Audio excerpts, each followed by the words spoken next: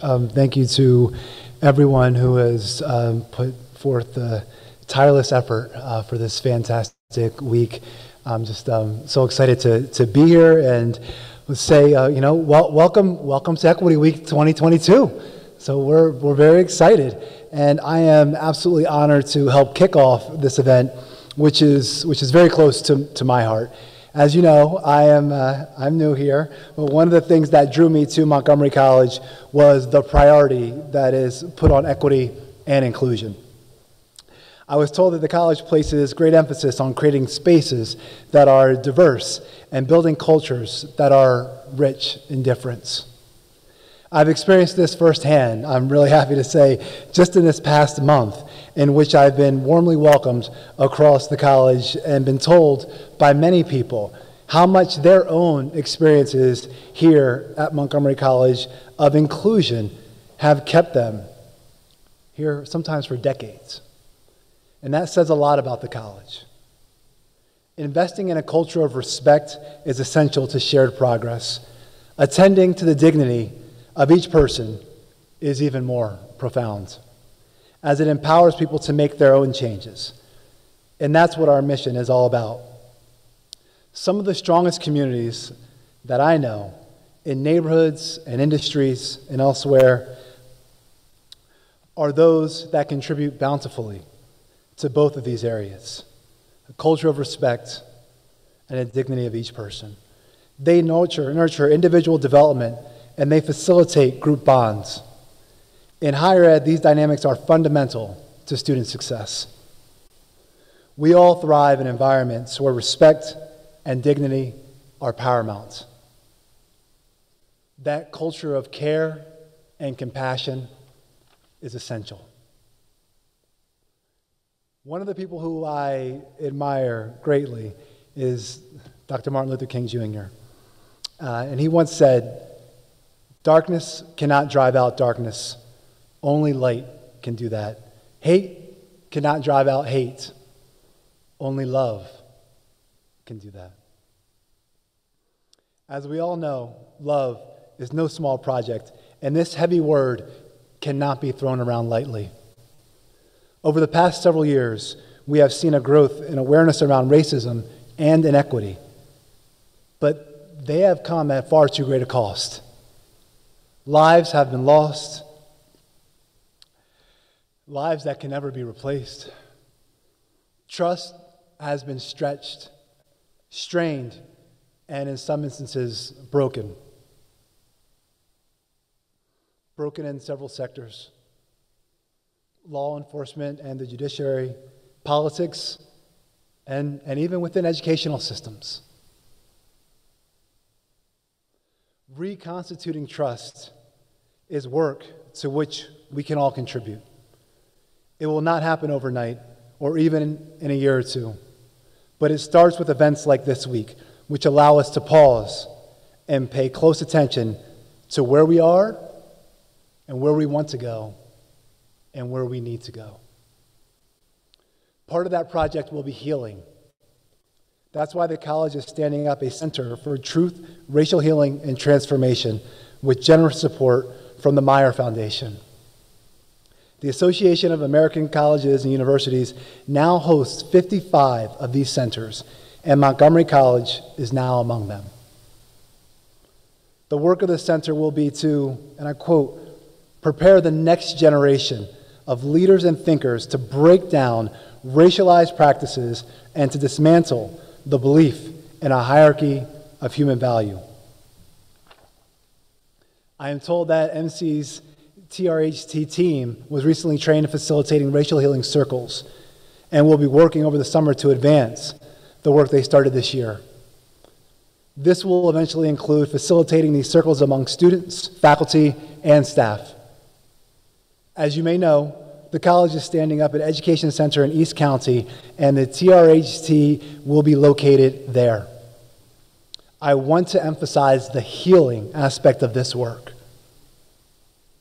Several great thinkers have observed that true healing is always accomplished with love.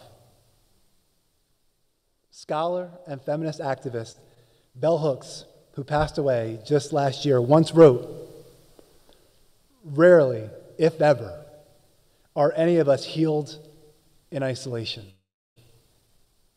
Healing is an act of communion." Of course, getting to love through healing requires some tough, honest conversations, which is why the word transformation is in the center's title.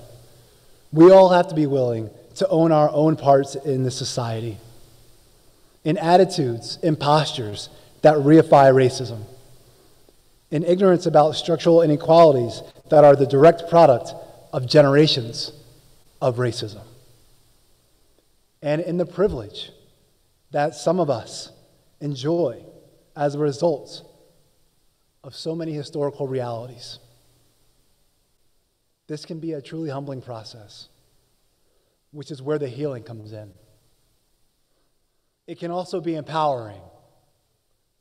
That's where the idea of addressing racial healing in circles of people, in communities, comes in. We have the potential to grow personally and professionally in these experiences. We can also help heal each other from the injuries that racism has perpetuated on each of us. To build an anti-racist institution requires such internal transformation. I hope that the THRT Center will be a part of that process, as well as events like those of this week.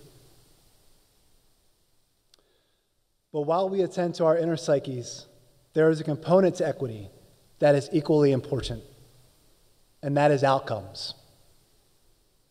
Inclusive excellence demands that we create equitable outcomes, that we join practice and theory to build results. Inclusion cannot be an afterthought. It must be integral to our achievement goals for students. We are making progress. We are making so much progress. We also have much work left to do. The data on our scorecard shows that the fall-to-fall retention rates from 2020 to 2021 had a 29 percentage point difference between racial groups. We must continue to interrogate the why behind such disparities and create pathways forward that are steeped in student-centeredness and equity. Course pass rates in fall 2020 varied from a high of 83% to a low of 67% across racial groups. If academic achievement is not equitable, then we must continue to act. And I say continue because it's also very valuable and important that we uplift and highlight all the good work that has been accomplished thus far. And there has been so much good work here at Montgomery College. With that in mind, we need to own our processes and policies as a community, as a college, and as a larger society. When we gather at events like these, we understand more deeply how structures have disadvantaged people in specific racial groups, neighborhoods, and socioeconomic circumstances. Understanding that this is one way of unraveling these injustices, of getting to the root causes. But once we have, there is still work to be done. There must be a vision of equity that is linked to outcomes in the public imagination and reality. We cannot relitigate this narrative each time we need a policy change. It must be central to the discourse of the groups with whom we partner. So we must talk about inequitable outcomes as if they are omnipresent.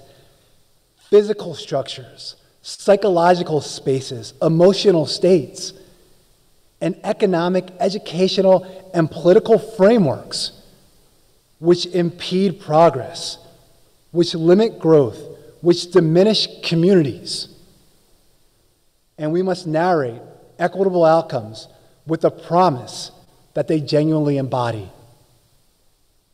A strong economy, healthy and democratic processes, multiculturalism, and an opportunity that is equitably accessible to everyone with the determination to seize hold of it. Providing opportunities for family sustainable wages, social mobility, and engaged citizenry is essential. Not only will this strengthen our communities, it will make us more human. I very much look forward to working with all of you to enrich our common humanity and build an anti-racist institution that empowers everyone. Thank you all so much.